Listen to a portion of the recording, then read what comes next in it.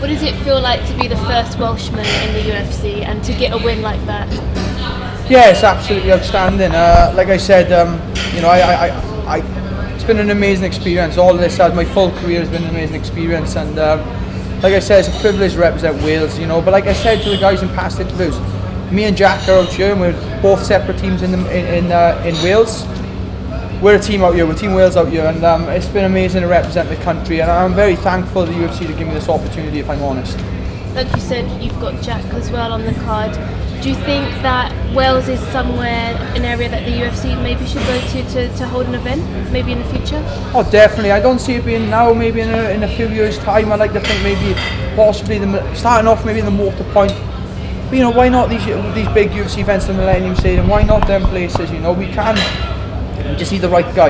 You know, and with me and Jack opening the gates for Welsh MMA, we'll say we can't have another McGregor-esque sort of fighter out there from Wales. You know, we're tough guys. We're tough guys. Do you think you could be that guy? Possibly. You know, I'd like to think so. You know, what am I now? What am I now? 13-0. 13-0. You know, I think I'm 13-0 unless your guys are playing tricks with me. No, but like I said, it's an amazing experience. Maybe possibly. You know, I like to think I got a few fans after that one. If I'm going to regret doing everything I did tonight. Now it's the next morning. Anyway, when I wake up. But yeah, I'm very thankful for the support from everybody, you know what I mean, and out here's been amazing. It's a time I'm never going to forget, and like I want to thank everybody from Wales, you know, like the Welsh support I get is unreal. You know, walking the street and people want to shake my hand, and it's blessing, it's absolutely blessing. You set a UFC WEC record for the most takedowns in one round with 11. Just your thoughts on that? I what? You set a UFC WEC record for 11 takedowns in a single fight. I didn't even realise I did 11 takedowns, I thought I only did 3.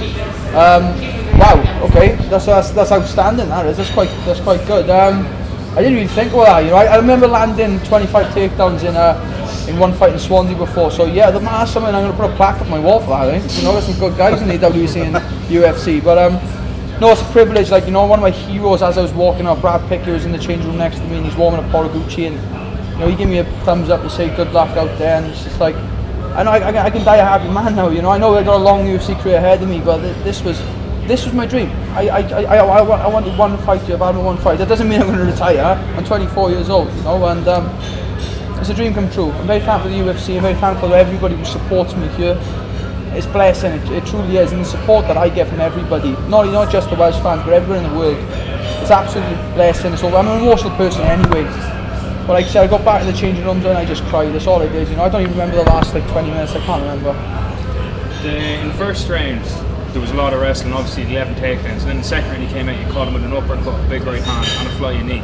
Was the game plan to mix it up, or was it try wrestling at the start and see how it went? If I'm completely honest, I think it was off the cuff really, you know, like the first round, like I wrestled, but to wrestle like after 3 rounds, you need a big gas tank, you know, not that I was blowing at all doing them rounds, but like in the second and maybe third round, you know, I wanted to do more stand-up. But yes, he caught me with shots, but I thought I caught him with a lot of shots as well.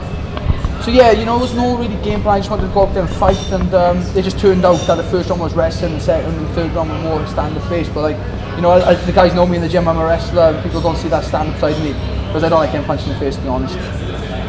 You said in the octagon that you'd like an easier fight next. Yeah. Why did you say that? Oh, because you know, they give me an undefeated opponent from South Korea, you know. Yeah. I'm not sure where he trains, but he trains in a good gym to fight like that, you know. And nah, I was only joking. You know, Sean Shea was one of the best matchmakers in the world for that reason. I like to think, I can't really remember, but I like to think it was a good fight. I think I got clipped once in the first round. I got rocked. I'm not sure if people noticed that or if people saw that, but I definitely felt like I got rocked. And I was a bit like, whoa, here we go. You know, it was a bit of a rodeo. And then second round, I remember catching him with something, and he went wobbly legged. Nice for someone give me like a little 50G check. That'd be quite nice, wouldn't it? Could you hear?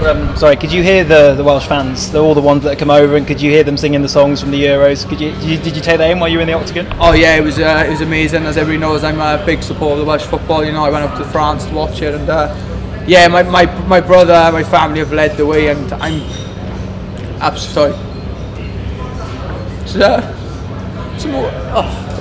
sorry guys, it's an emotional time. My family and everything put up with a lot of crap with me. Just very thankful to them for putting up with me, you know. My brother buys everything for me, you know. I never had money, so my brother and my family pay for stuff. So, like I said, I'm very thankful for them. They've been there from the start, and I'm just very thankful in general, you know. It's been been a rocky road with my family. You know, it's been my parents, my mother, my father, my brothers and sisters. They've been there for me from the start. That I'm just very thankful. Well, Ray, you've done your country proud completely, and not only were you the first Welsh fighter, but the first Welsh winner.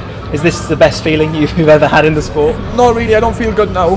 No, I don't feel good now. No, the inside deep down. Yeah, no, I'm very proud. You know, like I said, I'm proud to be a Welshman, and you know, I just opened the floodgates. You know, in my opinion, I'm still Brett Johns. I'm still from Pondylice in Swansea. You know, it's not going to change me. I never will. You know, and like I'm just thankful. You know, people are going to the Welsh support, but you know, everybody gets behind me. You know, everybody gets behind me. I'm just thankful for whether you're Welsh, English, Scottish. It doesn't matter to me. I'm very thankful to people who took a chance on me, including the UFC. You know, like everybody knows I'm an emotional person. When I got the call for the UFC, you know, I was in tears, and look at me now. I'm still in tears now. You know, I'm a bit bruised, a bit more now though. Well done. Thank you, Thank you.